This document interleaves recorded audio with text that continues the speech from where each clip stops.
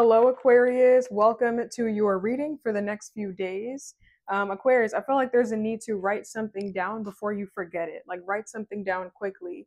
So the next few days, like, make sure that you got your notepad out, your iPad, your iPhone, or cellular device, notepad, or some regular sticky notes laying around, because I feel like you guys are going to be a gold mine for ideas, and you're going to want to write them down before you forget. Okay, so get you a sticky note.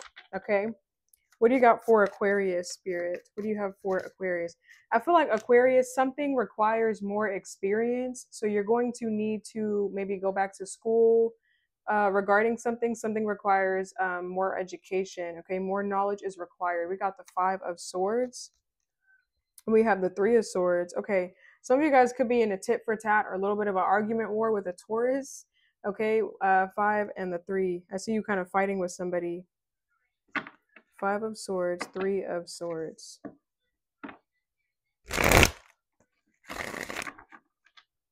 I feel like someone here gets like increasingly jealous or possessive like over time. As time goes along, this person gets like more strung out or like more crazy. So like if you're letting someone go or something go, Aquarius, you're dodging a bullet. Like over time, someone gets like more psychotic. Like it's kind of like the monster that doesn't reveal themselves on your wedding day, but then later on you discover that they have all these issues.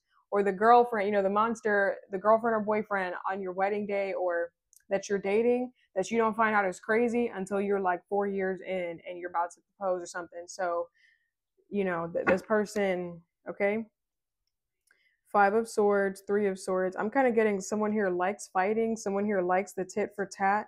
What is this Five of Swords for Aquarius? I want to say that no, something is not normal here. Like you're engaging in some kind of back and forth behavior with someone. Like, no, this is not normal. This is not love. This is toxic, it's drama, and it's repetitive, it's petty. Like, this is not, some of y'all could be dealing with a Leo, because I think I got the same question for Leo about like, is this normal? Like, Leo was questioning, is something normal? It's interesting because Aquarius, you're their opposite sign, so there may be something going on between you two, similar energies. But what's this Five of Swords for Aquarius? Five of Swords, the King of Pentacles. Give me 1 second. Let me turn something down real quick. Hold on.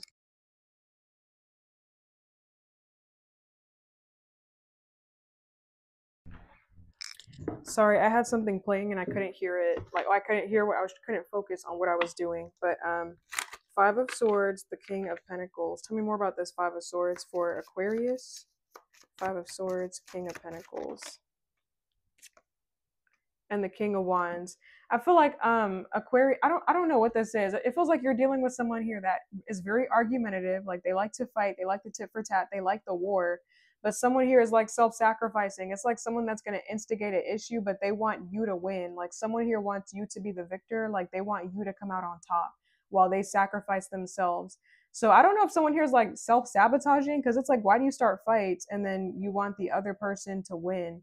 So what is the point in starting the argument? Like, if you want them to walk away from you or something like that, or someone, I don't know, this person starts arguments and fights and they want you to be the one that walks away or that leaves them or something like that. I feel like this person self-sabotages. Like, I feel like this is literally self-sabotage.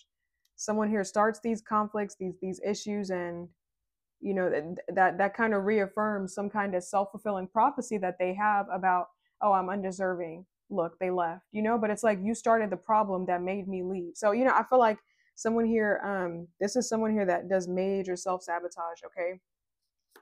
What is this Three of Swords for Aquarius? I was about to call you Sag. You guys could have Sag in your chart. I'm getting an energy of like somebody here likes to gossip a lot. What is this Three of Swords for Aquarius? Three of Swords and the Hierophant. Okay, so this could be a separation. This, like, to put it, like, if I'm gonna read straight up tarot, like the meanings, this could be a marriage is ending, or a commitment is ending. Okay, a separation. Okay, or something has already ended because of this self-sabotage, the back and forth. Okay, Three of Swords and the Hierophant. Or someone here has an issue with like a previous commitment that you were in that's over now or something. I don't know, but I don't know. It's like, this is like tit for tat, blocking. Like, I don't know if it's you or someone or the other person, or if it's both of you guys that feel trapped in this, and then, you know, after all this fighting, you guys need to like not speak for a while, and then you go back to normal, then you resume fighting. And it just feels like you're in this constant cycle, like this restriction. You know, it feels like you guys feel trapped or blocked in this. Like something here is toxic. This is abusive. Okay, this is not healthy with this person. This is not a healthy amount of argument or conflict or a healthy amount of anything. This is all like, I don't know. I don't know. This is not good. Who is this with for Aquarius? Who is this? Who is this Five of Swords? Who is this with? The Emperor. It could be someone that's very controlling. Okay, it could be with someone that is extremely toxic and extremely controlling. This could be someone that's older than you. Okay, some of y'all, this could be an Aries, because we got the King of Wands, the Emperor. That's straight up Aries energy. For some of y'all, Aries, I believe, is Aries is Mars energy, and I believe Mars is like metal, like piercings and all that stuff, like anything metal.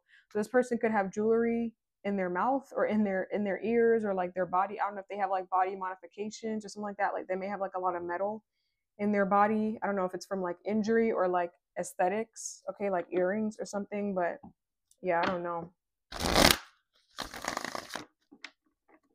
What else do you got for Aquarius, Spirit? What else do you got for Aquarius? Okay, we got the Knight of Wands. What's this Knight of Wands for Aquarius? Knight of Wands, the Two of Wands. I see you searching for jobs or searching for something to do, Aquarius, but it's like every well, that was like I just sounded like a what do you call that? Like a DJ or something. Every job or everything that you look for, it requires more experience, and it's like, okay, but you know, that's the shit that pisses me off with jobs. It's like, you want experience? How am I supposed to get the experience if nobody was going to hire me until I get experience? So where the frick are you supposed to get this experience from? So I feel like you guys are maybe like feeling at, you know, you guys are feeling like you guys are at odds with the universe a little bit, because I don't know, you're trying to assess your options, and it's like, I don't know what to do or where to go. Knight of Wands, the Two of Wands. What is this for Aquarius?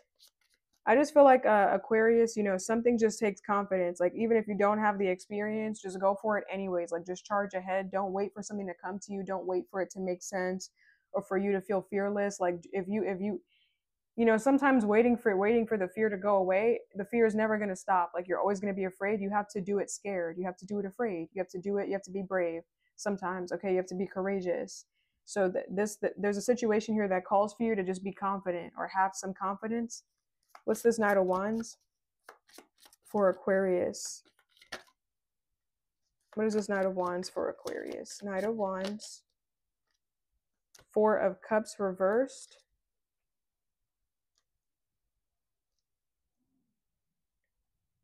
Some of y'all, I'm getting sad, strong. And what is this Two of Wands for Aquarius? Two of Wands. Two of Wands, the Ten of Wands. Okay, so that's the Eight of Wands. If you subtract that, what is this for Aquarius? I feel like something is a trick, Aquarius. Something here is like a setup or a trick. Like, don't get caught up in somebody's web of like lies or information. Like, someone here is like setting you up for like failure. Someone here knows exactly what they're doing. They know exactly what they're signing you up for. So I want to say, don't fall for the trap or the trick. It feels like somebody here is literally like signing you up for failure. Okay, like it's like someone here knows how something's gonna turn out, but like they keep doing it anyways. This could be the same person that self-sabotages, but like someone here knows exactly what they're doing. So I want to say, don't fall for the trap, or don't play into someone's game or fall for their tricks. Okay, I feel like you guys could be dealing with someone that's like very deceptive. What is this trap here for Aquarius that you're telling Aquarius not to fall into? Two of Wands, Ten of Wands. What is this trap for Aquarius? The Chariot. Okay, that's Cancer energy. I feel like something here gets expensive, or it's like a waste of your time and your energy and your resources. Like, you know, you kind of lose more than you gain in a situation.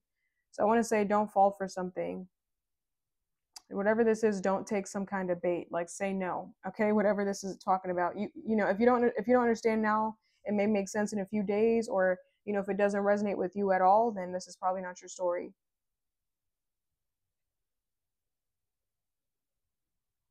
Two of Wands, Ten of Wands, Chariot. This could be regarding a Cancer. Oh no, but your reading is short, Aquarius. Let me see. Can you tell me more about this energy that you're telling Aquarius not to fall into, like not to fall into this trap? Okay, so it's a coping mechanism, Aquarius. Like you miss somebody, and this is like you opening up the window for communication or opening up the floodgates for communication to come in, like letting this person talk to you again or letting this person in. Okay, I want to say do not fall for that trap. Okay, it's a setup, it's a trap. Don't fall for it. Okay, what they're gonna do is they're gonna let you in. They're gonna warm you up. Bake you some nice cookies. Give you some ham, whatever, like some good stuff, and then they're gonna take that away just as fast. Okay. So the start of this is going to look like communication, or it's going to look like receptivity. It's going to look like a text message, or somebody reaching out, or you reaching out to them. And then it's going to start to go down that path in that cycle, and it's going to end up toxic, and it's going to end up with you being hurt. Okay. I literally already see how something's going to play out. Like this feels very predictable. But like don't even like open up the floodgates, or don't even like let something get further than the initial stages. Okay, because I'm hearing like this is how it starts. Like that's how they do first, and then once they got you hook, line, and sinker, then it becomes easier to, I don't know, I feel like you're dealing with someone that could be a little bit manipulative. All right, yeah, then the betrayal sets in. Okay.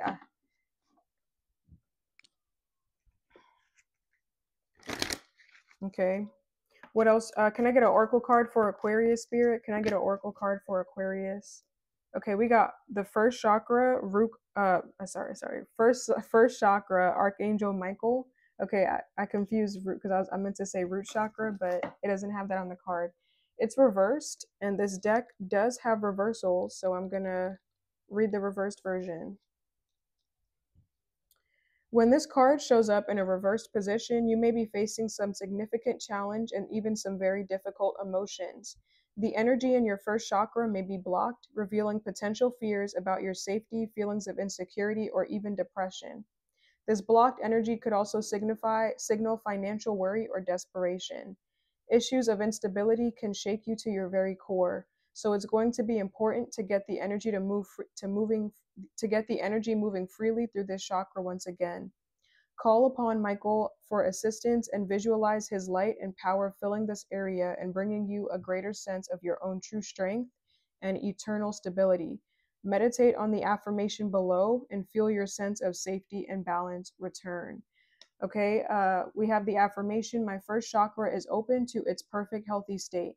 I am strong, stable, safe, and secure. The Archangel Michael guides and support me always.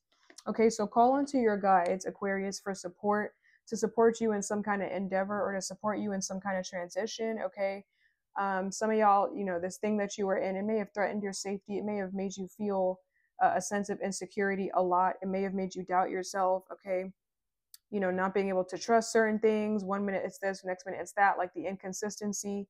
Okay, it probably shook you to your core, messed up your sense of self-worth, self-esteem.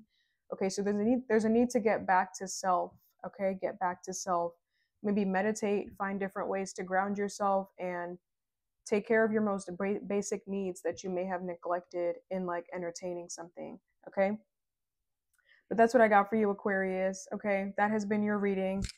I hope this helps you in some way. I hope it resonates. If it does, I hope it provides you with some clarity moving forward. And I will see you guys in your next reading. Bye, guys.